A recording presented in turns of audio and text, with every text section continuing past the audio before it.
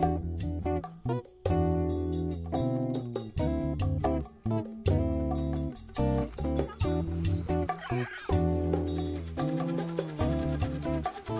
this is a very special moment for Acre. O estado do Acre tem pressa, sempre teve, porque a população não pode esperar as condições ideais de uma negociação internacional, de um debate nacional sobre a questão de rede. It's kind of this laboratory for innovative policy. As a poor state, we need to be more creative.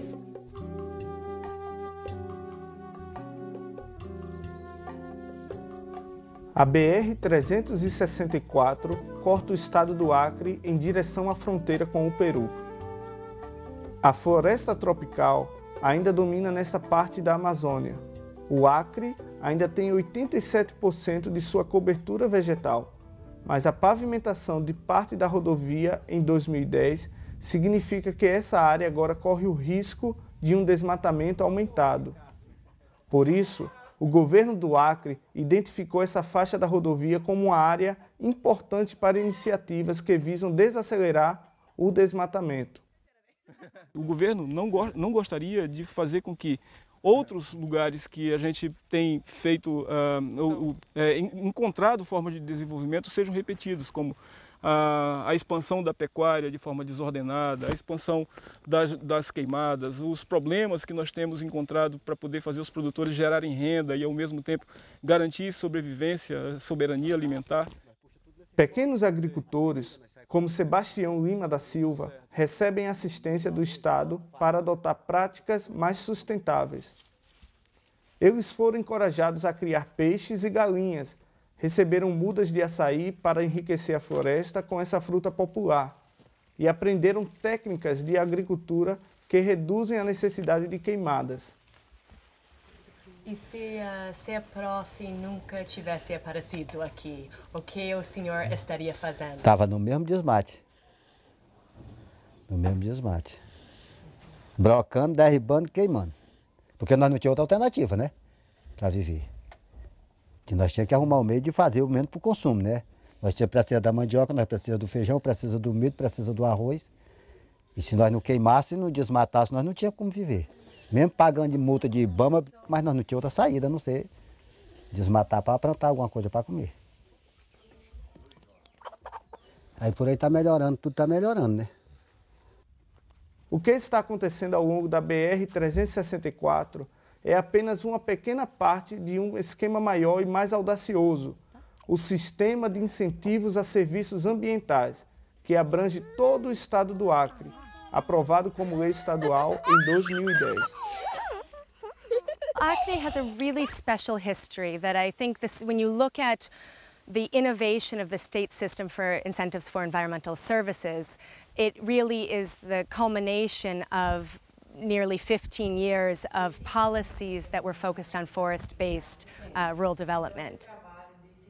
We are trying to move to another model of development based in forest. O objetivo do CISA é reduzir o desmatamento e, ao mesmo tempo, melhorar os meios de subsistência dos moradores e, em contrapartida, o Acre espera receber fundos de governos ou de investidores privados que comprariam créditos de carbono gerados nas florestas do estado. Assim, como outras florestas tropicais, a Amazônia é de uma importância global imensa, especialmente quando se trata de alterações climáticas.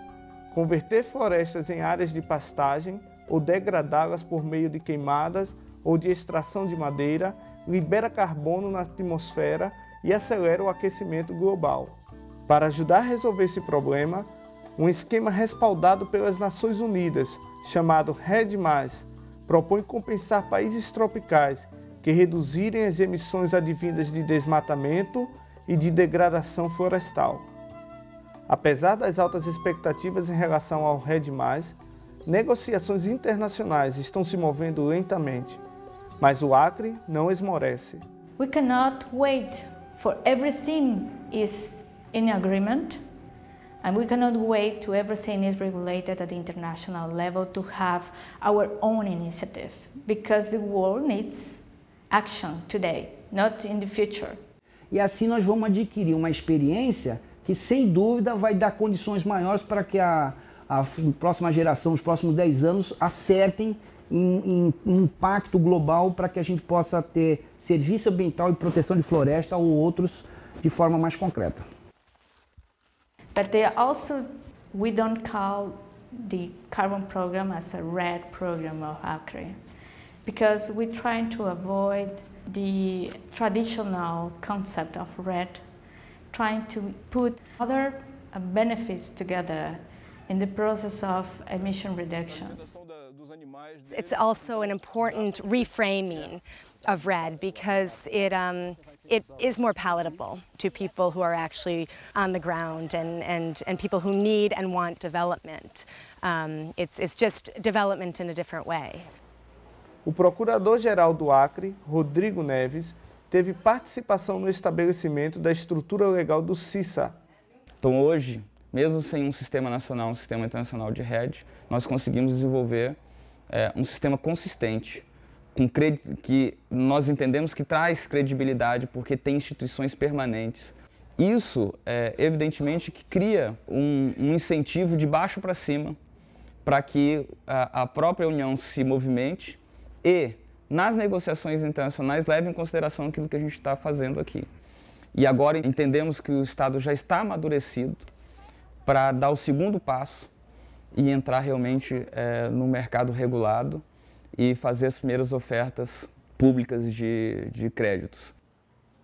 Atualmente, o Acre está em negociação com o estado americano da Califórnia para suprir seu sistema de limite e negociação de emissão de carbono com compensação de emissões.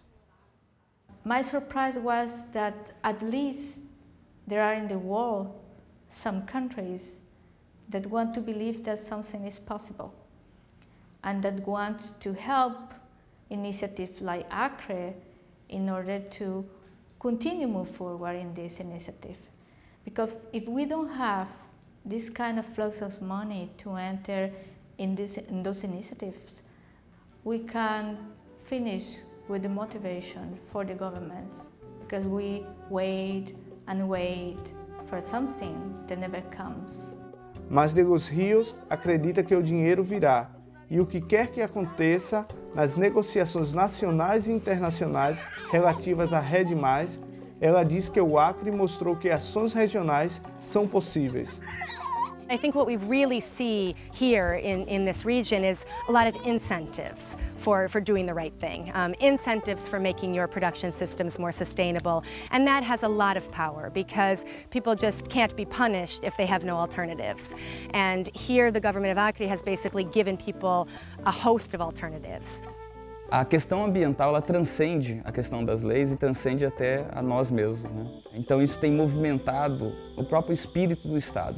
Quem conhece o Acre sabe que ele tem características diferenciadas em relação a outras regiões da Amazônia, por ter uma história em que as pessoas se veem como uma comunidade, por ter uma luta histórica de muito tempo de defesa da floresta, e isso contagia todos que estão aqui. Então, como advogado, a chance de fazer algo que transcenda o próprio trabalho e a própria existência, em benefício não só das pessoas que estão aqui, mas da humanidade, faz com que a gente tente fazer muito mais do que aquilo que faríamos normalmente no trabalho.